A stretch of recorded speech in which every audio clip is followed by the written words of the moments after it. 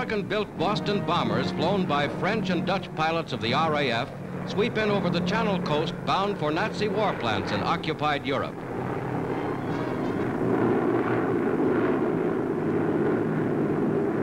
Dramatic films of devastating low-level attacks upon the enemy's war industries.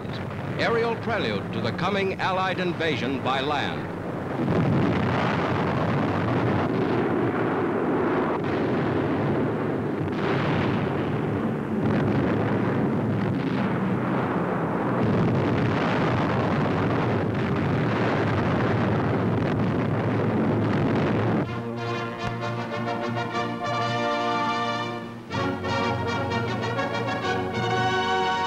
At Philadelphia's Temple University, the International Labor Organization holds its first wartime session. Attending the conference are some 350 delegates and their advisors representing 40 nations. Prime purpose of the Congress, as expressed by the Honorable Walter Nash of New Zealand, new president of ILO, is to plan important policies dealing with post-war labor problems, to bring together representatives of labor, industry, and government for a frank exchange of views and for better understanding.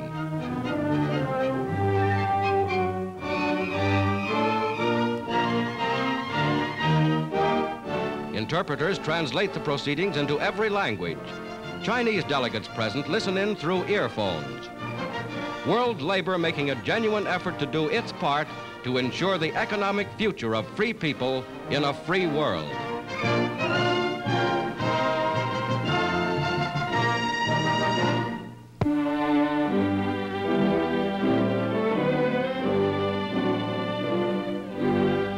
Wartime Washington pauses to honor Frank Knox, Secretary of the United States Navy, to whom death came at the age of 70.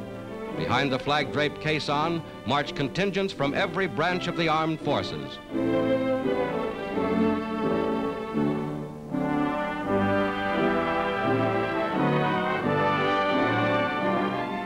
At Arlington National Cemetery, high-ranking officers stand at hushed attention as the nation pays its last salute.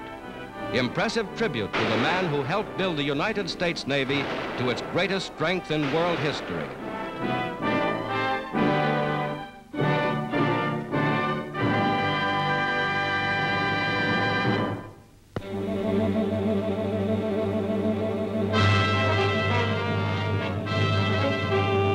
Proving ground for the mammoth airplanes of the future.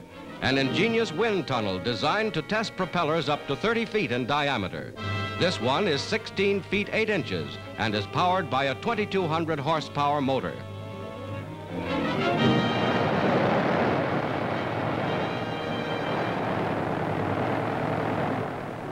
Man-made gales giving equipment the same grueling workout under conditions similar to those encountered in actual flight.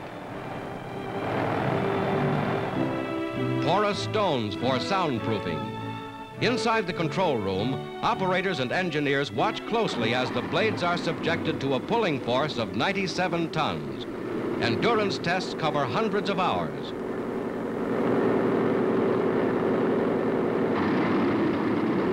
Testing in the dark, they study exhaust flames, blade tips traveling 1,000 feet per second.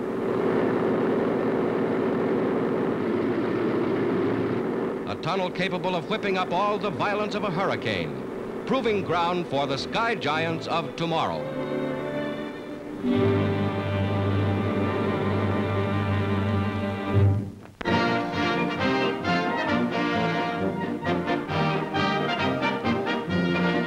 At an Atlantic Coast shipyard, 40,000 people await the launching of the Navy's newest aircraft carrier, 13th vessel of her class to be built since Pearl Harbor.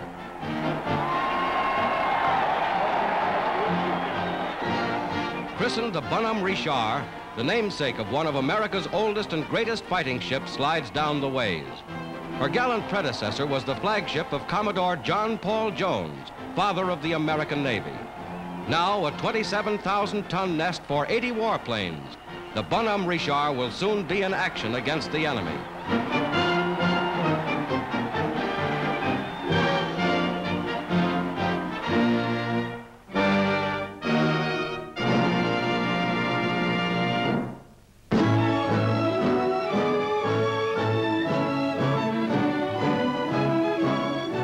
Admiral Douglas MacArthur and Admiral Chester Nimitz, having now achieved the first large-scale merging of their forces in the Central and South Pacific, focus their attention on Bougainville in the Solomon Islands.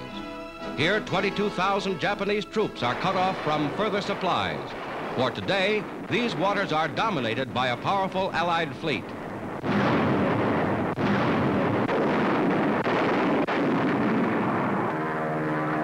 Coming in over Bougainville's Empress Augusta Bay, low-flying U.S. planes blast enemy positions. Bombs landing on Japs entrenched within a few yards of American forces occupying the beachhead.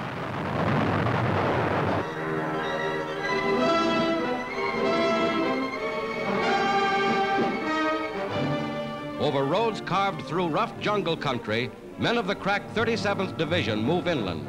They go to reinforce units holding off Japanese efforts to regain control of the island's vital airfields.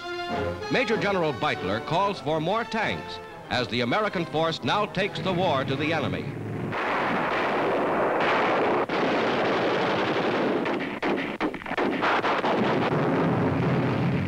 Fighting against terrific natural obstacles, the Yankees have succeeded in getting their heavy equipment into action.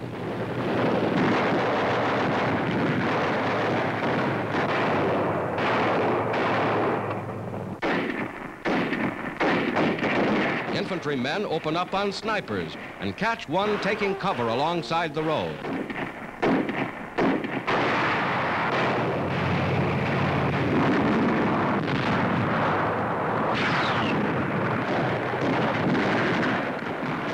Hand grenade thrown by men who have thrown baseballs all their lives wipe out pillboxes. Some have to be scorched out with live flame.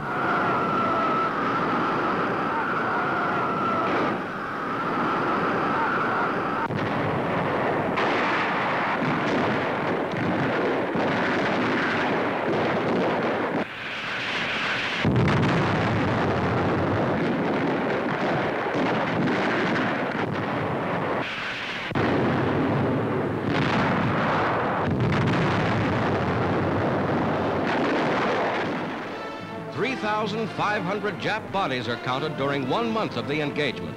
And this is but one phase of U.S. action in the South Pacific. Here is how the engineers take over, planting dynamite to clear the way for new airfields.